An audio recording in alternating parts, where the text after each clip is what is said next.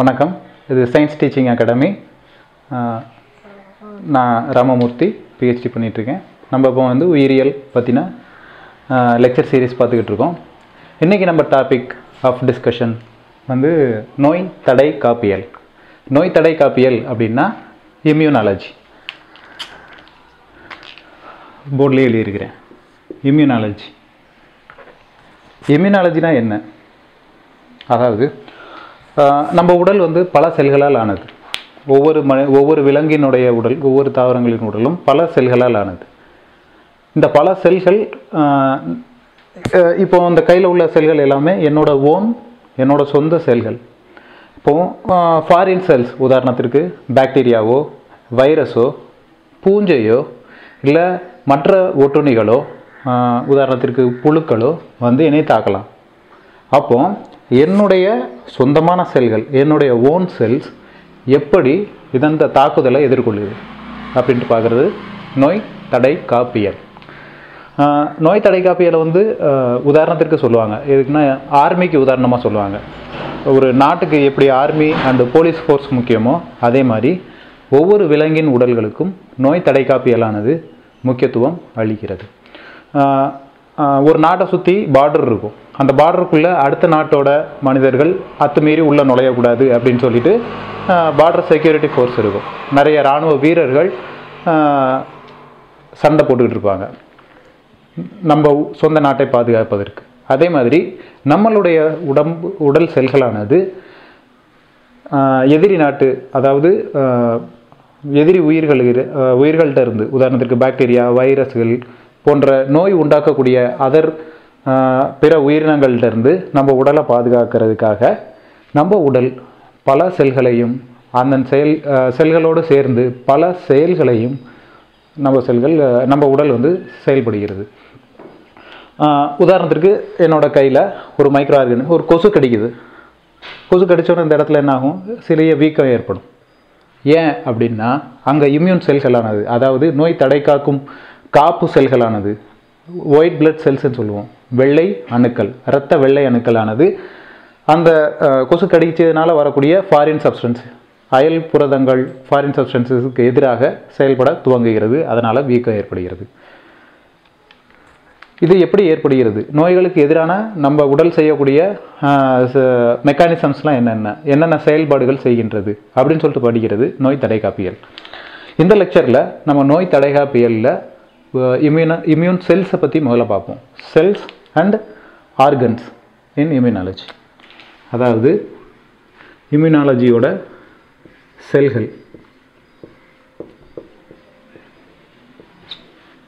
மற்றும் உறுப்புக்கள்.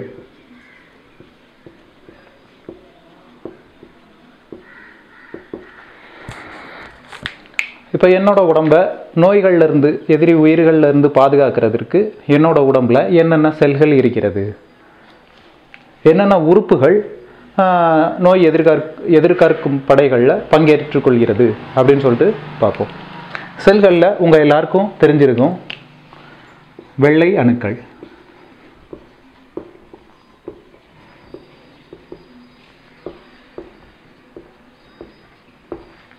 வெள்ளை அணுக்களானது நோய் தடை காப்பியலில் முக்கிய பங்கு வகிக்கிறது. நம்ம வெள்ளை அணுக்களில் மொத்தம் 5 வகை வெள்ளை அணுக்கள் நம்ம ரத்தத்தில் இருக்குது. உதாரணத்திற்கு அதை 2 மேஜரான பிரிவாக பிரிக்கலாம்.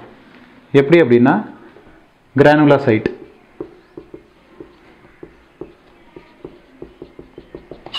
ஏ கிரானுலோசைட்.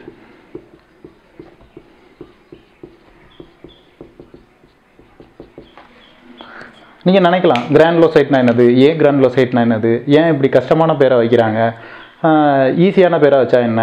உதாரணத்திற்கு ராம் செல்கள், வித்யா செல்கள் அப்படின்னு சொல்லிட்டு வச்சா என்ன, ஏன் இந்த மாதிரி கஷ்டமான பேரை வைக்கிறாங்கன்னு சொல்லிட்டு நீங்கள் நினைக்கலாம். எல்லாத்துக்கும் ஒரு காரணம் இருக்குது.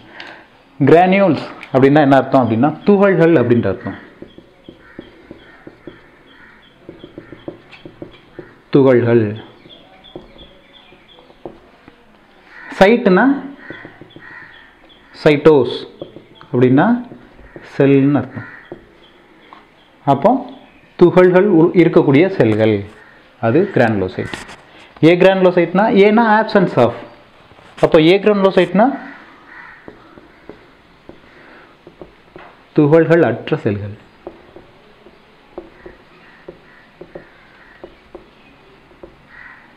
ஏன் இப்படி பிரிச்சிருக்காங்க அப்படின்னா, நம்ம சயின்ஸ் முதல்ல டெவலப் ஆகிறதுக்கு முன்னாடி அறிவியல் ஆராய்ச்சியாளர்கள்லாம் என்ன பண்ணாங்கன்னா, பிளட்டை எடுத்து ஒரு ஸ்லைடில் மைக்ரோஸ்கோபிக் கிளாஸ் ஸ்லைடில் ஸ்மியர் பண்ணி மைக்ரோஸ்கோப்பில் போய் வச்சு பார்த்தாங்க.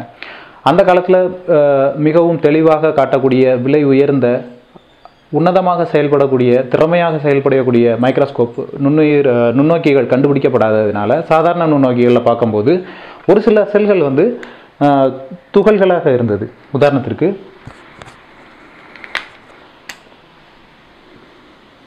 இது செல் அப்படின்னா இது நியூக்ளியஸ் அண்ட் இந்த மாதிரி துகள்களோடு தெரிஞ்சது. அப்போ என்ன பண்ணாங்க அப்படின்னா, துகள் உள்ள செல்கள் அப்படின்னு வச்சாங்க. இன்னொரு சில செல்களானது என்ன பண்ணுது, எப்படி தெரிஞ்சிச்சு அப்படின்னா, வெறும் நியூக்ளியஸ் மட்டும் தெரிஞ்சது. அதில் இதோட சைட்டோபிளாசமானது எந்த துகள்களும் இல்லாமல் இருந்தது. அதனால் அறிவியல் ஆராய்ச்சியாளர்கள் எளிமையான பேர் வச்சுட்டாங்க. துகள்கள் இருக்கக்கூடிய செல்கள், துகள்கள் இல்லாத செல்கள் அப்படின்னு சொல்லிட்டு எளிமையான பேர் வச்சுட்டாங்க. ஆனால் இங்கே வந்து எல்லா குட் ஸ்டூடெண்ட்ஸும் இது தெரிஞ்சு வச்சுருப்பாங்க. கிரானுலோசைட்ஸுக்குன்னா கிரானியூல்ஸ் இருக்கும், ஏ கிரானுலோசைட்ஸில் கிரானியூல்ஸ் இருக்காது, அதாவது துகள்கள் இருக்காதுன்ட்டு. ஆனால் சில எக்ஸலன்ட் ஸ்டூடெண்ட்ஸ் இன்னொன்றும் தெரிஞ்சு வச்சுருப்பாங்க. என்ன அப்படின்னா, ரெண்டுலேயுமே துகள்கள் இருக்க தான் செய்யும். கிரானியூல்ஸ் அப்படின்றது ஒரு செல்லோட உறுப்புகளில் ஒன்று. அதை பற்றி நம்ம செல்லின் உறுப்புகள் பற்றின லெக்சர்களில் விரிவாக பார்ப்போம். இங்கே வந்து ஏ கிரானுலோசைட்ஸ்லேயும் துகள்கள் இருக்கும். ஆனால் முதல்ல அந்த ப்ரிமிட்டிவ் மைக்ரோஸ்கோப்பில் பார்க்கும்போது துகள்கள் தெளிவாக கண்ணுக்கு தெரியல, அவங்களுக்கு ரொம்ப மைனூட்டாக இருக்கும். அப்படிங்கிறதுனால இந்த துகள்களை வந்து அவங்க விட்டுட்டாங்க. ஸோ துகள்கள் உள்ள செல்கள், துகள் இல்லாத செல்கள்னு சொல்லியிருக்காங்க. பட் ஞாபகம் வச்சுக்கோங்க, எல்லா செல்கள்லேயும் துகள்கள் இருக்கும்.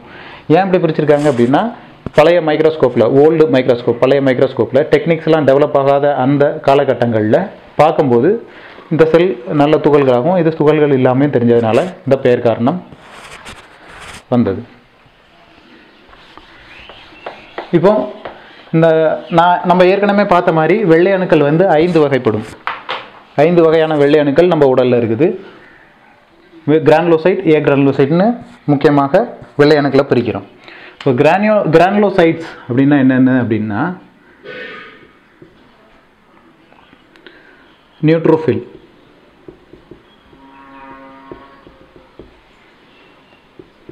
பேசோஃபில் அண்ட் அசிடோஃபில், அதாவது இயோசினோஃபில்.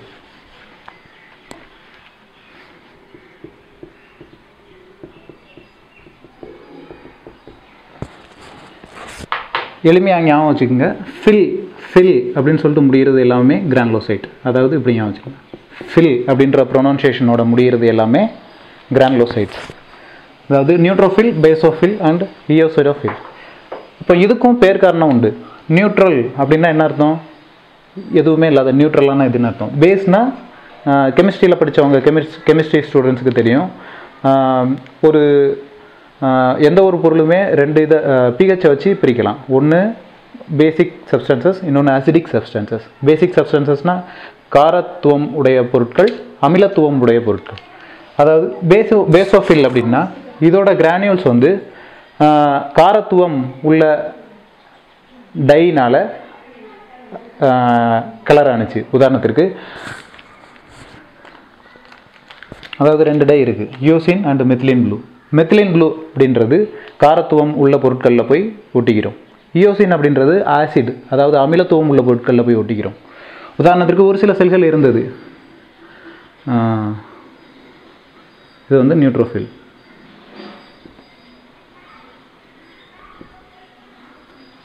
இதில் வந்து பேசிக் கிரானியூல்ஸும் உண்டு. பேசிக் டைனா ப்ளூ டை, அசிடிக் கிரானியூல்ஸும் உண்டு. அப்போ பேஸும் ஆசிடும் சேர்ந்து நியூட்ரல் ஆயிடுது. ஸோ இது நியூட்ரோ. சரி,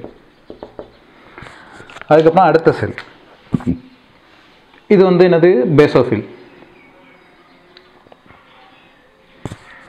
பேசோஃபில் என்ன உண்டு அப்படின்னா, பேசிக் டை மட்டும் இதில் போய் ஸ்டெயின் பண்ணுது இந்த செல்களை.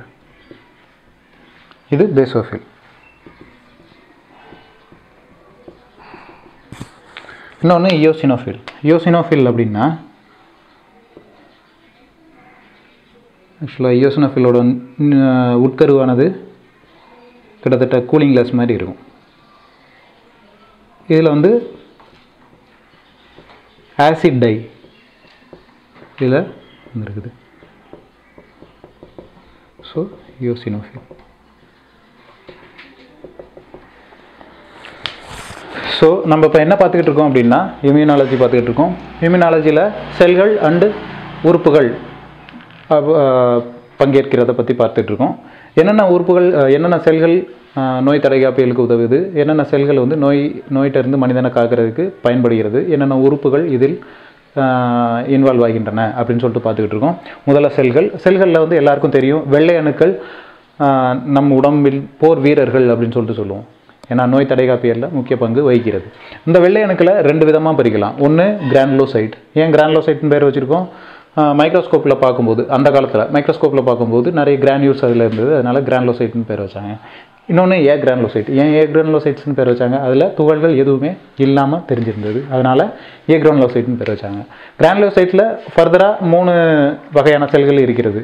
அதாவது ஒரு சாயம்னு சொல்லுவாங்க. செல்கள் வந்து கலரே இருக்காது, மைக்ரோஸ்கோப்பில் வச்சு பார்த்தோம்னா எந்த கலரும் தெரியாது. ஸோ நம்ம என்ன பண்ணுவாங்க அப்படின்னா சயின்டிஸ்ட் அதில் சாயங்களை ஊற்றி நல்லா தண்ணி வச்சு கழுவிட்டு அதுக்கப்புறம் மைக்ரோஸ்கோப்பில் வச்சு பார்ப்பாங்க. அப்போது ஒவ்வொரு செல்லும் அதோட அதில் என்னென்ன பொருட்கள் இருக்கிறதோ அதற்கு தகுந்த மாதிரி சாயங்களை ஏற்றுக்கொள்ளும். அதை வச்சு நம்ம செல்களை வகைப்படுத்தலாம். உதாரணத்திற்கு ஆசிட் சப்ஸ்டன்ஸும் பேஸ் சப்ஸ்டன்ஸ், அமில பொருட்களையும் கார பொருட்களையும் சேர்ந்து உள்ள கிரானியூல்ஸ் இருக்கக்கூடிய செல்ஸ் வந்து நியூட்ரோஃபில்ஸ் அப்படின்னு சொல்கிறாங்க. அதுக்கப்புறம் காரத்துவம் மட்டும் உள்ள செல்களை வந்து பேசோஃபில்ஸ்ன்னு சொல்கிறாங்க. அதுக்கப்புறம் இது ஈயோசினோஃபில்ஸ். ஈயோசின் அப்படின்ற ஒரு டை இருக்குது. அந்த ஈயோசின் டை வந்து ஆசிட் சப்ஸ்டன்ஸில் போய் பைண்ட் ஆகும். ஈயோசின், இந்த ஈயோசின் டைனால் இது ஸ்டெயின் ஆகிருக்கிறது அப்படிங்கிறதுனால இது ஈயோசினோஃபில்ஸ் அப்படின்னு சொல்லிட்டு சொல்கிறோம். ஈயோசின் டை வந்து என்ன கலரில் இருக்கும்? ரொம்ப சிம்பிள், இந்த கலரில் தான் இருக்கும். ஒரு மாதிரி ரெட்டிஷ் ஆரஞ்சு கலரில் இருக்கும். ஸோ இது ஒரு சில வார்த்தைகள் கிரானுலோசைட்ஸை பற்றி. அடுத்து ஏ கிரானுலோசைட்ஸை பற்றி பார்ப்போம்.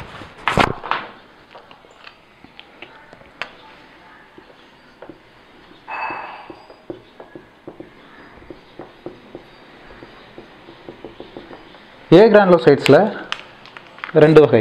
ஏற்கனவே 5 வகையான வெள்ளை அணுக்கள் இருக்குதுன்னு பார்த்தோம், 3 பார்த்துட்டோம். மீதி எவ்வளவு? 2. ஏ கிரானுலோசைட் இதெல்லாம்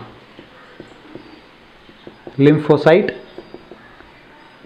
அடுத்து மோனோசைட். நான் முதல்ல சொன்ன மாதிரி ஃபில் அப்படின்னு சொல்லிட்டு வருது. ஃபில் பண்ணுறது, நிரப்புது. எதை நிரப்ப முடியும்? துகள்களை வச்சு நிரப்பப்பட்ட செல்கள் எல்லாமே கிரானுலோசைட்ஸ். ஈஸியாக ஞாபகம் வச்சுக்கிறது. அதுக்கப்புறம் சைட்டுன்னு முடிகிறது எல்லாமே துகள்கள் அற்ற செல்கள், அதாவது ஏ கிரானுலோசைட். உதாரணத்திற்கு லிம்போசைட் அண்ட் மோனோசைட். இது எல்லாமே இம்யூன் சிஸ்டத்தில் வரக்கூடிய செல்கள். அப்புறம் உறுப்புகள், என்னென்ன உறுப்புகள் இம்யூன் சிஸ்டத்தில் பங்கேற்குது, நோய் தடைகாப்பியலுக்கு என்னென்ன உறுப்புகள் பெரும் பங்கு வகிக்கின்றன அப்படின்னு சொல்லிட்டு பார்த்தோம் அப்படின்னா ஈஸியாக நம்ம சொல்லலாம். இந்த செல்கள் எல்லாம் உருவாகிறது எந்த உறுப்புலேருந்து உருவாகுதோ அது மேஜரான பங்கு வகிக்கும். பொதுவாக பிளட் செல்ஸ் எல்லாமுமே, அதாவது ரத்தம் உருவாகிறது எங்கேருந்து அப்படின்னா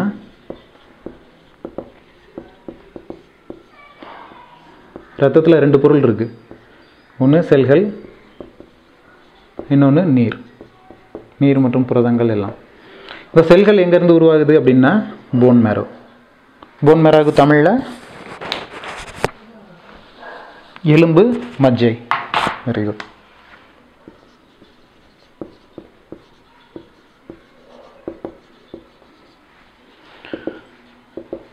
ஸோ உறுப்புகளில் முதல் பங்கு வகிக்கக்கூடியது எலும்பு மஜ்ஜை.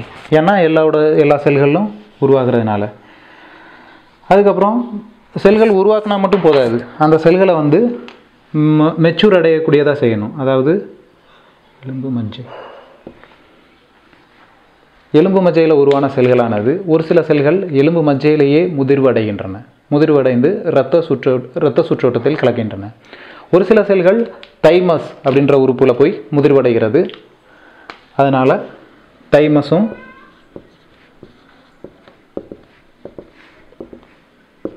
உறுப்புகளில் ஒரு முக்கிய பங்கு வகிக்கிறது. இப்போ நம்ம அணுக்களை வந்து கிரானுலோசைட், ஏ கிரானுலோசைட்டுன்னு பிரித்த மாதிரி உறுப்புகள்லையும் 2 விதமாக பிரிக்கிறோம். ஒன்று முதல் நிலை இம்யூன் ஆர்கன், அதாவது நோய் தடைக்காப்பு உறுப்புகள். 2ஆம் நிலை நோய் தடைக்காப்பு உறுப்புகள். சிம்பிளாக முதல் நிலை 2ஆம் நிலைன்னு சொல்லிக்குவோம். முதல் நிலை உறுப்புகள், 2ஆம் நிலை உறுப்புகள். முதல் நிலை உறுப்புகள் அப்படின்னா என்னென்னா, இம்யூன் செல்ஸ், அதாவது இந்த வெள்ளை அணுக்கள் உற்பத்தியாகின்ற மற்றும் முதிர்வடைகின்ற உறுப்புகள் முதல் நிலை இம்யூன் நோய் தடைக்காப்பு உறுப்புகள் எனப்படும். ஸோ எலும்பு மஜ்ஜை, எல்லா செல்களும் உற்பத்தி ஆகிறது எலும்பு மஜ்ஜையில் உற்பத்தி ஆகுது. அதனால் செல்களை உற்பத்தி பண்ணுவதால் எலும்பு மஜ்ஜை முதல் நிலை நோய் தடைக்காப்பு உறுப்புகளில் வருது. அடுத்து தைமஸ். தைமஸுங்கிறது நம்ம பிரஸ்ட் போன், இந்த போனை வந்து பிரஸ்ட் போன் சொல்லுவாங்க. பிரஸ்ட் போனுக்கு பின்னாடி இருக்குது. இந்த தைமஸில் ஒரு சில வெள்ளை அணுக்கள் மெச்சூர் ஆகிறதுனால, அதாவது முதிர்வடைகிறதுனால நம்ம தைமஸையும் முதல் நிலை நோய் தடைக்காப்பு உறுப்புகள்னு சொல்லுவோம். நீங்கள் கோழி இந்த மாதிரி பறவைகள்லாம் பார்த்துருப்பீங்க.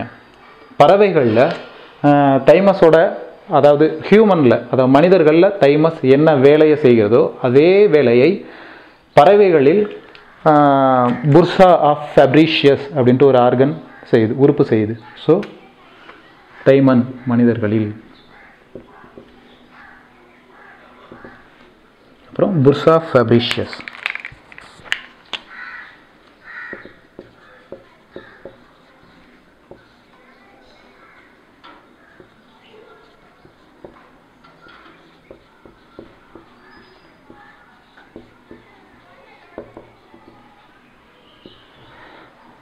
புர்சா ஆஃப் ஃபேப்ரிஷியஸ் அப்படின்றது வந்து பறவைகளில்.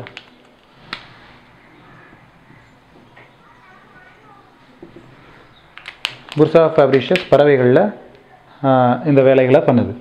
ஸோ இது வரைக்கும் நம்ம என்ன பார்த்தோம்? நோய் தடைக்காப்பியலை ஒரு இன்ட்ரடக்ஷன் பார்த்தோம். நோய் தடைக்காப்பியல்னால் என்ன? மனிதனுடைய, அதாவது ஒரு விலங்கினுடைய உடல்களை பிற ஆபத்து விளைவிக்கக்கூடிய ஆர்கானிசத்திட்ட இருந்து, பாக்டீரியா, வைரஸ்கள் போன்ற ஆபத்து விளைவிக்கக்கூடிய உயிரிகள்கிட்ட இருந்து மனிதன் ஒரு விலங்கின் உடலை பாதுகாத்து கொள்ள அந்த விலங்கின் உடலானது ஒரு சில செல்களையும் ஒரு சில செயல்களையும் வைத்து கொண்டிருக்கிறது. அந்த செயல்களும் செல்களின் தொகுப்பு, அதன் பணிபுரியும் திறம் எல்லாம் சேர்ந்து நோய் தடைக்காப்பியல் எனப்படும். நோய் தடைக்காப்பியலில் இருக்கக்கூடியது 2. ஒன்று நோய் தடைக்காப்பு செல்கள் அண்ட் நோய் தடைக்காப்பில் பங்கு பெறும் உறுப்புகள். நோய் தடைக்காப்பில் பங்கு பெறும் செல்களை வெள்ளை அணுக்கள் என்று சொல்கிறோம். வெள்ளை அணுக்களானது 2 வகைப்படும். ஒன்று துகளுடைய வெள்ளை அணுக்கள், துகள் அற்ற வெள்ளை அணுக்கள். துகளுடைய வெள்ளை அணுக்கள்லாம் என்னது? நியூட்ரோஃபில், பேசோஃபில், ஈயோசினோஃபில். துகள் அற்ற வெள்ளை அணுக்கள்லாம் லிம்போசைட், மோனோசைட். அதுக்கப்புறம் உறுப்புகளை பற்றி பார்த்தோம். உறுப்புகளில் முதல் நிலை உறுப்புகள், 2ஆம் நிலை உறுப்புகள்னு பார்த்துருக்கோம். முதல் நிலை உறுப்புகள் அப்படின்னா என்ன? வெள்ளை அணுக்கள் உற்பத்தி ஆகிற உறுப்புகள் முதல்நிலை உறுப்புகள். வெள்ளை அணுக்கள் முதிர்வடைகின்ற உறுப்புகளும் முதல்நிலை உறுப்புகள். வெள்ளை அணுக்கள் உற்பத்தியாகின்ற மற்றும் முதிர்வடைகின்ற உறுப்புகள் முதல்நிலை நோய் தடைக்காப்பு உறுப்புகள் எனப்படும். நோய் தடைக்காப்பு உறுப்புகள், முதல்நிலை நோய் தடைக்காப்பு உறுப்புகள் என்னெல்லாம் அப்படின்னா எலும்பு மஜ்ஜை. எலும்பு மஜ்ஜையில் தான் வெள்ளை அணுக்கள் உருவாகிறது. அதுக்கப்புறம் தைமஸ். தைமஸில் ஒரு சில வெள்ளை அணுக்கள் முதிர்வடைகின்றன. அடுத்த இன்னும் வரக்கூடிய லெக்சர்ஸில் பார்ப்போம். லிம்போசைட் ஆனது, ஒரு சில லிம்போசைட்டு எலும்பு மஜ்ஜையில் உருவாகி அது தைமஸ்க்கு போய் முதிர்வடைகிறது. அதே மாதிரி பறவைகளில் லிம்போசைட் ஆனது எலும்பு மஜ்ஜைகளில் உருவாகி புர்சா ஃபேப்ரிஷியஸ் அப்படின்ற ஒரு உறுப்பில் போய் முதிர்வடைகிறது. ஸோ எலும்பு மஜ்ஜையும் தைமஸ், புர்சா ஃபேப்ரிஷியஸ் 3மே முதல் நிலை நோய் தடைக்காப்பு உறுப்புகள் அப்படின்னு சொல்லிட்டு பார்த்துருக்கோம். நோய் 2ஆம் நிலை உறுப்புகளை பற்றி ஒரு சின்ன இன்ட்ரோடக்ஷன்.